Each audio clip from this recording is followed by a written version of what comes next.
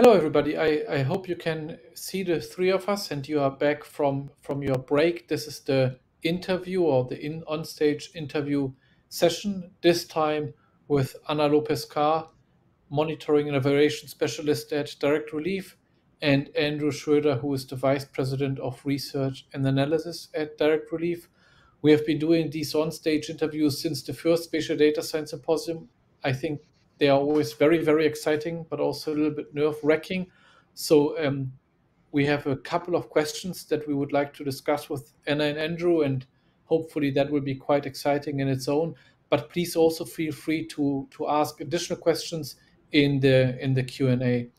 Well, Anna, Andrew, maybe because many people here may not know you, you can walk us a little bit through your daily routine, your daily work at Direct Relief, and maybe we can even use an event that is on many of our minds. For instance, how you reacted to the crisis, to the fires in Hawaii. Sure. Maybe I could give a brief background on Direct Relief, and then Andrew, if you want to go ahead and talk about the Maui fires, we could do that. So Direct Relief is a humanitarian organization. We're located in Santa Barbara, California, and we are focused on health and medicine. We provide material and cash support for health clinics and other health-focused organizations that are, that support and do their work treating the most vulnerable patients. We're active in all U.S. states and territories, as well as in over 80 countries around the world. And in addition to providing this day-to-day medical aid, we also respond to major emergencies and disasters, both domestically and internationally. We do this through material and cash support, as well as by providing data analytics for situational awareness on the ground. Thanks, Anna. Thanks, Anna. And in the case of the wildfires in Hawaii, I mean, it's an interesting example of kind of the layers that we have to go through in order to figure out what kind of assistance to deliver to which people at the right time, at which time. So this was an extremely fast-moving event. So we get emergency alerting that comes through a variety of different channels early on that indicates, everything from observations of people that are posting to Twitter to the National Weather Service and other kind of forecast models. In this case, the fire just went faster than anybody had time to react to. So we were just catching up with everyone else as we saw sort of like the speed of and the scale of this impact that was virtually a 100% destruction in the town of Lahaina, and then some surrounding areas. We begin to monitor evacuation. We look a lot at population movements. So this is a displacement event where people were leaving from the area. They go to other parts of Maui. They leave the island altogether. So we have to track those dynamics because that's one of the principal sources of humanitarian need. As we sort of look at these displacement events over time, we begin kind of correlating that to on-the-ground health needs. So we go back and look at what is affecting the people of Maui to begin with. There's a major indigenous population within Maui. There's sort of the history of U.S. empire, for want of a better word, within Maui that has a lot of significant implications for health. There's age implications and disease patterns. We look at health infrastructure and then connect that up with what is going to be a sort of serious shortfalls in access to medicines and medical supplies over time, and then send teams in after all of that so that we can begin getting a sense of where we need to grant, we need financial resources, we need to put money into long-term change so that we can sort of help with the recovery efforts. So all of those various pieces touch on things that we do basically day to day for any number of things. In this case, it was one of the fastest we've had to deal with. So what impresses me working with you guys is that I do a lot of tech transfer with other companies, and they are old school in many fashions, doing things by phone and in spreadsheets. You're really a tech company as well, so to speak, while you're being a relief organization, right? So what is the benefit for the work that you're doing of geographic information systems and data science more broadly? Well, You want to take it? yeah, I'll start. I think understanding humanitarian risk and vulnerability is inherently a geographic problem. So we're always asking where the most vulnerable people are, whether that's people at risk of not receiving the basic care they need, or those that are in the way of a natural disaster, or maybe those that are at risk of contracting an infectious disease that is spreading, right? We want to know where all these events are happening and where people are and what their needs are. So GIS and data science tools are fundamental to answering those questions and also to managing those large data sets required for the analysis. Yeah, I think all of that's right. I also think like something I learned a while ago from Jack Dangerman was the idea that GIS is an integrative technology, that it's about, connecting different areas of data through space in a way that allows us to deepen our thinking about issues. So, we're looking simultaneously at demographics, at disease, at the built environment, how the kind of access to health services changes over time given different kinds of events. We're looking at geopolitics and physical risk. We're looking at climate modeling and weather prediction and social media as a field of discourse and volunteered information around events of concern around the world. So all of that kind of combines in GIS in ways that would be, I think, really overwhelming for us if we were trying to keep up with that in real time, given the scale of crisis, pace of crisis, the limited resources that humanitarian organizations have. We don't, we have a relatively small staff that we use analytics to get out ahead of a lot of these issues, despite having a small staff. And I think GIS has been kind of core to all of that. Well, that's really a fantastic overview, and I hope we can dive a little bit deeper into this. So, data science is, of course, not only changing the availability of, data, just as Anna said, and the way you're doing your work, but it also comes with a lot of advanced methods, right? Be it for data preparation, data cleaning, data visualization. So, how much of data science, so to speak, is part of your daily workflows now, and how do you characterize this? I think data science is sort of like a daily part of our workflows now. I mean, everything that you mentioned, which some of that is maybe falls under data engineering. I mean, we deal with having to clean our own data. We have transactional data on humanitarian shipments. We need to link that to all of those external events that I was just talking about. Increasingly, we're looking at ways to get ahead of problems and to look at predictive models for humanitarian logistics. So we confront this problem that's probably harder than what most business people have to deal with, which is, what do people who don't have money to pay for things actually need, and how much, at what time? There's no price signal. You have to infer this from who they are, where they are, what kind of events they're facing, and yet nevertheless model as best as we can what kind, like specific amounts of pharmaceutical medicines, supplies, other things that kind of meet their health needs are going to be required at different intervals. So I was talking to someone just over the weekend at an event I was speaking at about how we operate like a logistics business, like any other kind of logistics business, but only with the added problem that we actually have a higher standard than most logistics businesses, because we don't just sort of have a profit and loss column and call it good. We then actually also have to predict what happened as a result of it. How many people, got better from a certain disease? How many people had their lives saved? How many people are in a better health situation because of our activity? And that is like core to the data science enterprise for us. Fantastic. So we are going to look into the future in a couple of questions, but now let's look at the past. So Anna, in your routine, how has this changed over the past 5 years from the development of data science and the integration of data science into your daily routines? Right. Well, it has changed quite a lot.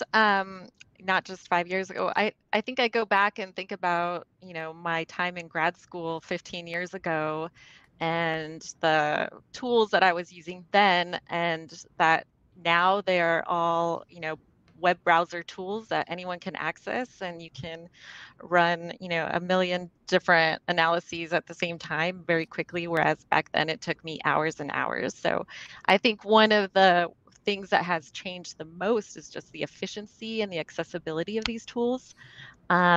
Much more user-friendly, and capable of doing a lot more in less time. So not just in like the particular GIS space, but if you think about, image segmentation, or natural language models that can write something up for you really quick. I mean, all of that has changed drastically, not just in the past 5 years, but in just less than a year ago, I would say.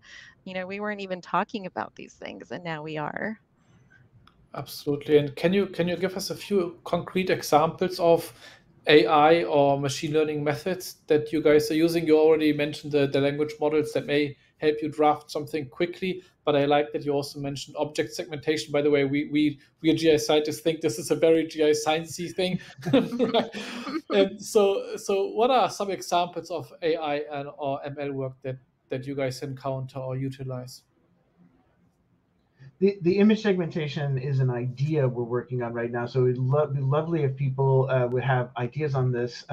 But we have for example, we have a global distribution program for access to refrigeration for people that are, administering insulin, vaccination, cancer programs, et cetera. They need to be able to keep material cold, and there are donors behind that in terms of the distribution of the material. They want to know things like, how, what's the capacity of this refrigeration and how much of it's used at any given time. Traditionally, the way that you deal with that is to ask people, like survey them, have them fill out spreadsheets that say, like, I use this amount of this thing over time. This is torture. It's just torture. Then most people don't actually follow through on. There's a problem sector wide in terms of compliance with surveying and other kinds of things like inventory insight. So one of the things we thought was maybe possible to do is to use images of the refrigeration to create use image segmentation to extract how full is the refrigerator, what kinds of material are in there, do this on a time series basis.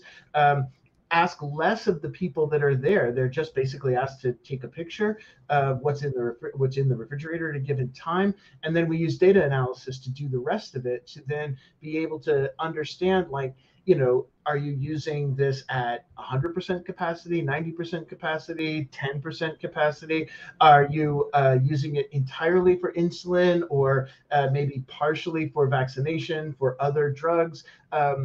Things that actually would be hard for us to get at, by surveying people, we might be able to get at through AI and ML tools. I think the prediction on humanitarian demand and resource allocation is also one of these things. We've been working with a group that we started collaborating with for understanding refrigeration and power in the primary healthcare network in the state of California. So there's over 2,100 primary care sites in California.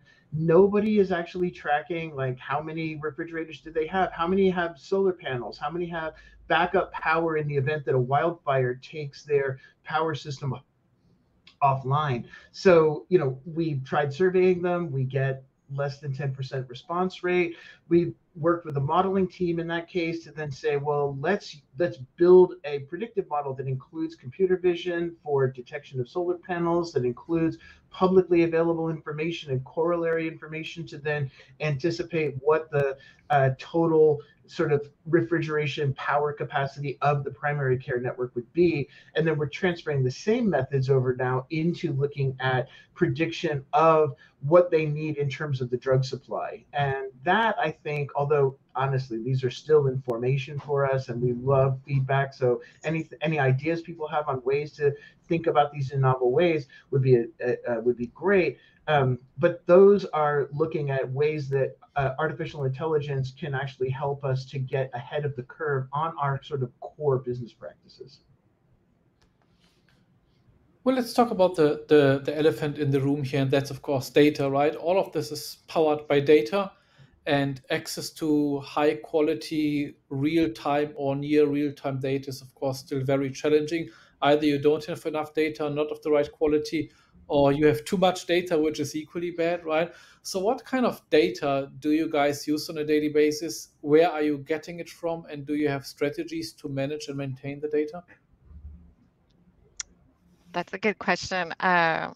A lot of the data that we use is publicly available. So especially for our US-based analysis, we have census data or CDC data we can use. The federally qualified health centers, which act as our primary care safety net in the United States, also publishes extensively yearly data sets on their activities and patient attributes. But we're also branching out into other novel data sources, for example, partnering with private organizations such as Meta to receive anonymized user data for our mobility analysis. Or I think I heard somebody on one of those lightning talks talk about social media. So working with other private organizations that use AI, for example, to sift through all those social media accounts and pull data that might be relevant to a disaster. So has been really helpful in terms of real-time data as well, and trying to get that situational analysis as events are unfolding. I mean, we also produce a lot of data. We have a kind of highly complex supply chain. Probably 19,000 unique items flow through our systems on a yearly basis. That's dramatically more than most logistics organizations will deal with, because we have such a wide variety of people that are contributing to direct relief. And we also do things like remote sensing for looking at damage assessment after disasters. This actually ties into the machine learning piece. There's folks at Google and Microsoft that we've been talking to for some time about ways that we can apply their post-disaster damage assessment models to understand the specific impact on the health system. So in the Lahaina case, for instance, you saw Microsoft and Planet get out really early and characterize every building that was destroyed by the fire through Lahaina. Similar work was done after the earthquakes in Turkey and Syria. What we're interested in is obviously like the overall impact on every building, but even more so than that, exactly which pharmacies, hospitals, health clinics have been damaged. Can we estimate the proportion? And how does that relate in addition to the kind of data that Anna was talking about with population dynamics and census information, to give us a better denominator on how many people are in need, what is the change in the capacity to provide services, and how do we then channel goods effectively through supply chains that may be different depending on which part of the world we're talking about. We run through Europe versus running through the United States. That's actually different supply chain conditions. So we have to link all of that together to make an effective both demand forecast and aid shipment. Yeah, very, very interesting. It still strikes me that we are used so here in the US to deal with data-rich environments, and you can now argue that even in other places, remote sensed information can be, of course, used globally. But there's so much information on the ground, right, that is not easily available outside of the US. And even the remote sense data, we don't even know how many mines there are internationally, right? So just to give you one example. So I think there's a lot of really interesting stuff to do there. And I like it that you mentioned the social media before. So let me just pick up on this. So what is the role of volunteer geographic information for your work and other relief organizations. Is this still a trusted, well-regarded alternative source of information? I think it depends, I mean, on which volunteer geographic information you're talking about. So, I think early stages, around when the earthquake happened in Haiti back in 2010, and that was sort of the heyday of Ushahidi and crowdsourcing. There was a lot of energy around just the scale of data that could be collected, but a huge signal to noise problem. I'm not sure that we've gotten a lot. I mean, definitely there's been a lot of improvement in this over the years, but it still has trust problems. These have never entirely gone away. There's bias throughout social media networks that arguably gets worse over time in some sort of key ways based on platform policy decisions. We use the metadata actually, so that's maybe kind of an in-between piece. I mean, it's both volunteered and it's passively collected, so it's not entirely volunteered. So the mobility data through Meta is based on people that have opted in through location services, and they have, they're still at a there's a lot of them, so you're just dealing with projections based on large sample sizes. We work with I worked with a group called Balcony Labs that does what's called geo messaging services for response to the Afghanistan evacuations and a number of other sort of sudden onset crisis conditions. And in those cases, what we're doing is standing up a real-time coordination network that involves being able to get people to volunteer their geographic information. And that can be of all different sizes of group. That can be like a group of 4 or 5, hundreds. In the case of Afghanistan, we were helping hundreds of people to evacuate from Kabul following the Taliban's takeover. And all of this actually, in part, depended upon the capacity of individuals to volunteer geographic information into tools that allow us to do things with it, to communicate with them, to analyze where they are in time and space, to provide resources that allow them to navigate their own space better. So yeah, it's complicated. Let me toss in an additional question that just appeared in the chat from Mashiat. I hope I'm not butchering your name, from Bangladesh University.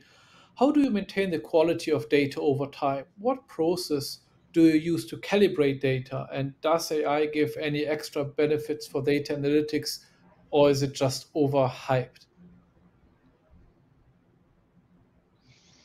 Anna? Yeah, that's a good question. I think in terms of data quality, as I mentioned before, a lot of our fundamental, let's say, data sets are already publicly available, and they're through trusted sources. So one of the reasons that we keep using those data sets is because they are actually well maintained and of good quality over time. I think that doesn't mean that when we are collecting our own data or generating our own data that we don't go through a pretty intensive data cleaning process.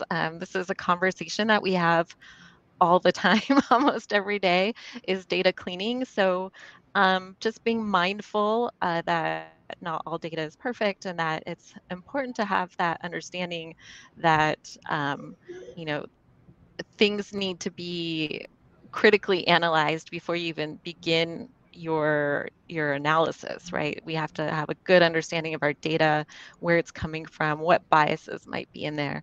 And I think that's pretty standard across the field. Well, you mentioned also large language models before, so foundation models, for instance, in general, whether it's ChatGPT that seems to be on everybody's mind, or DALL-E, or whatever they are.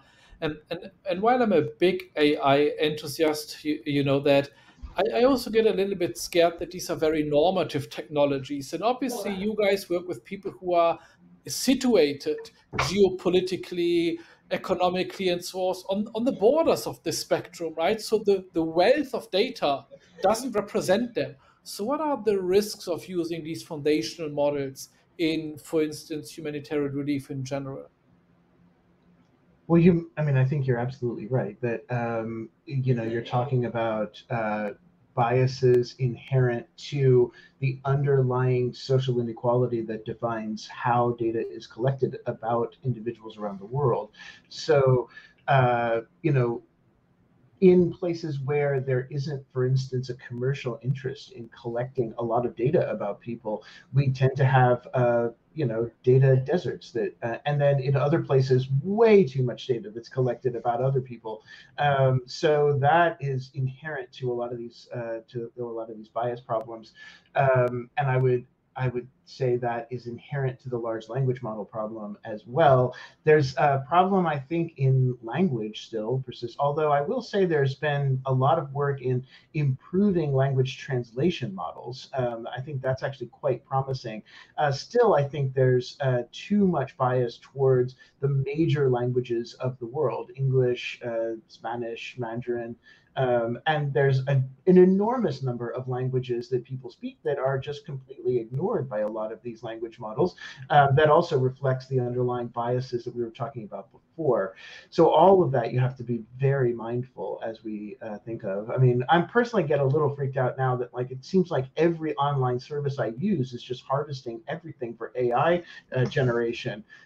So it's making it so that the decisions over how to engage on the internet are conditioned now in terms of the degree do you want your information to be processed for AI models, and the ability to control that in any way seems largely beyond our capacity, which again is also a power dynamic issue when you talk about people that lack power in all kinds of other circumstances as well.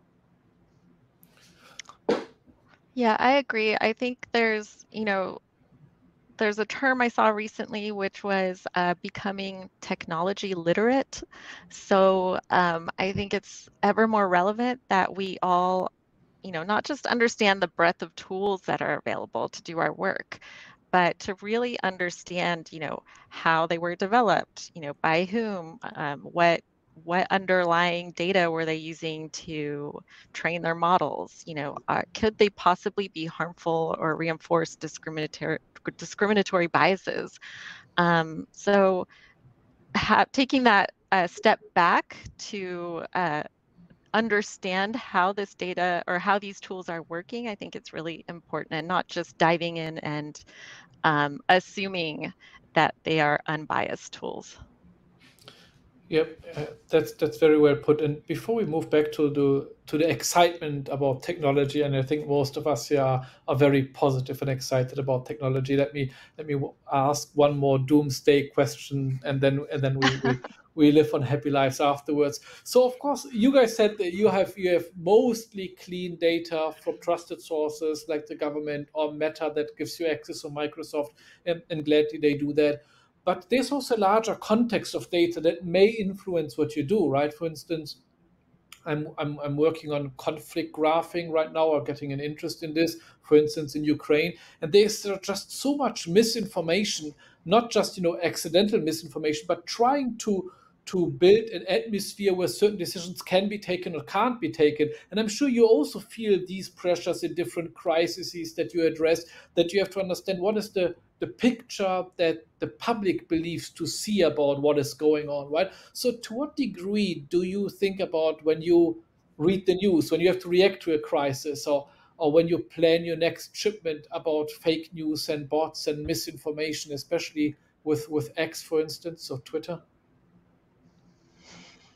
Really, something happened with Twitter? No, I think one of the most important is just that the status of the image in humanitarian crisis is in fundamental doubt at this point. When we live in a world where images can be fabricated so easily, and in any number of circumstances, satellite images can be fabricated. You have to begin every engagement with the image from a perspective, I think, of fundamental doubt, and not of believing in veracity as the default. And that, I think, is something that, I mean, there's a long history of this in understanding, critique of the image, but it's just on just so much beyond what we're used to these days. So that's a fundamental problem, because evidence within human rights cases is in many cases based on images.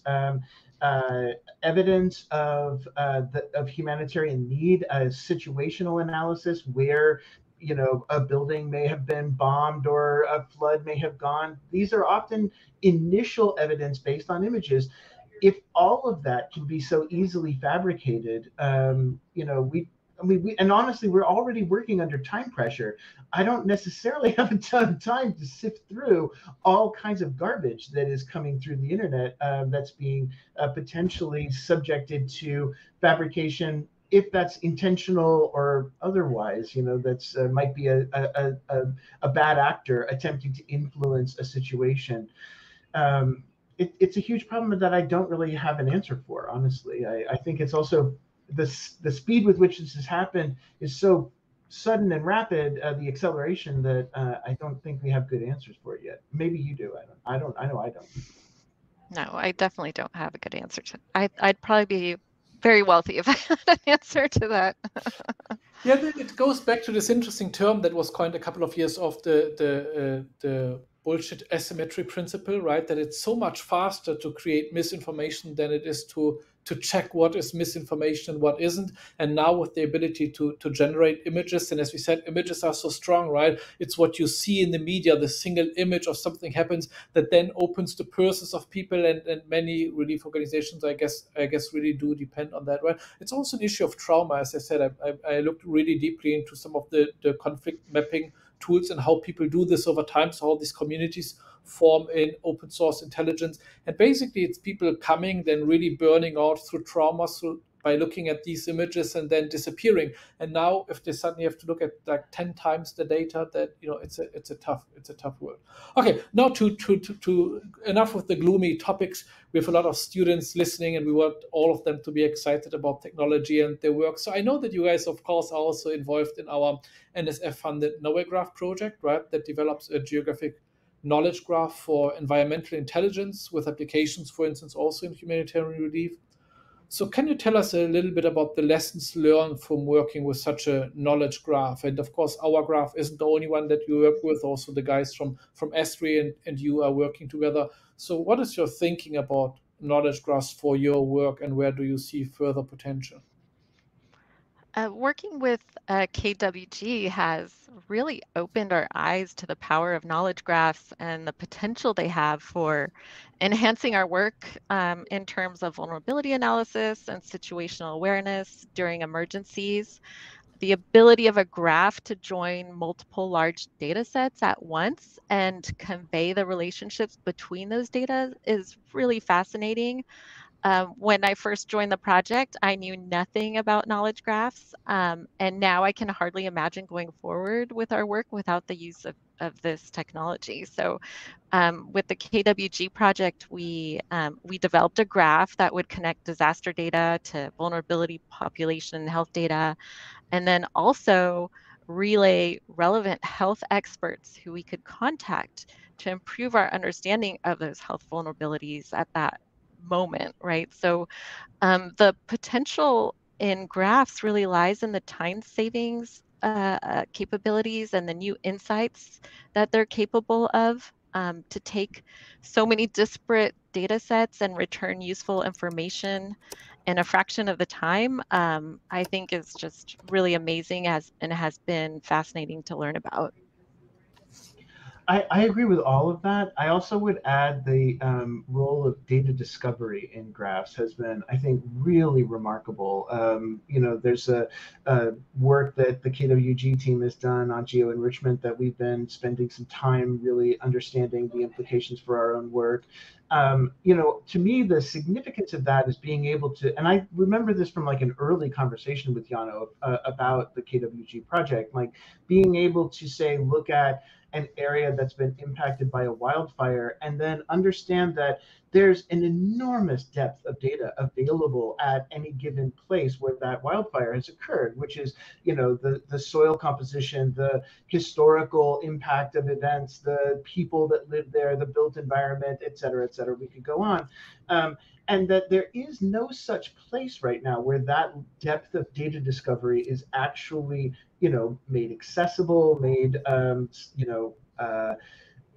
openly available to a range of actors without actually undergoing like a perpetual research project, right?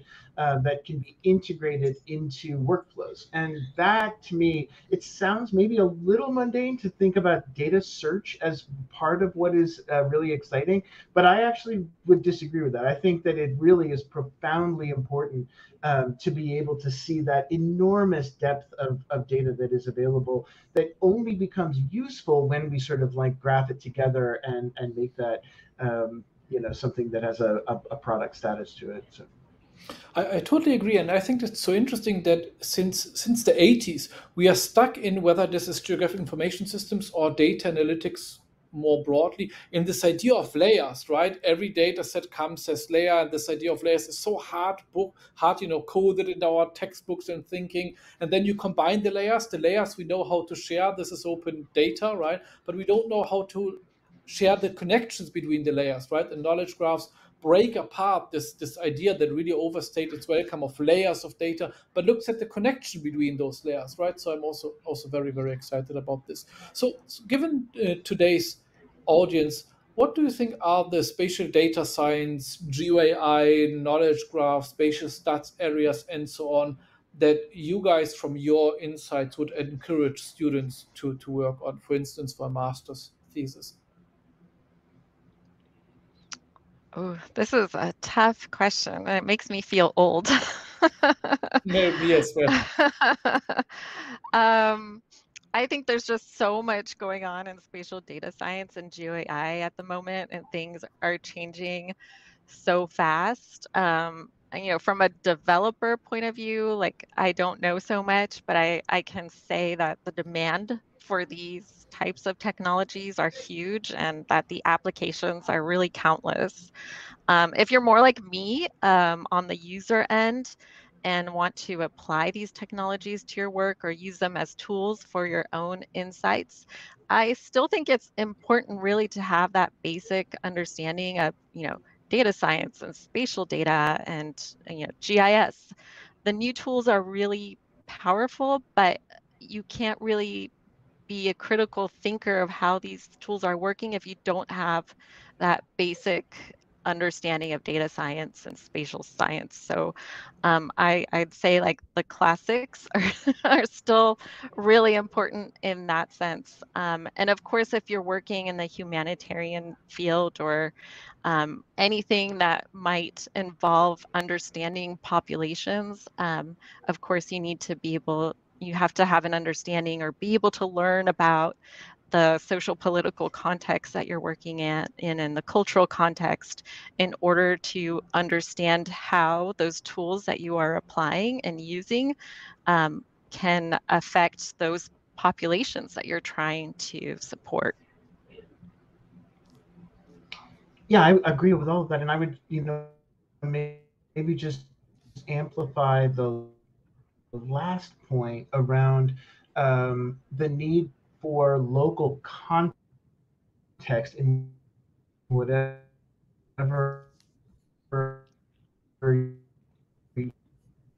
you're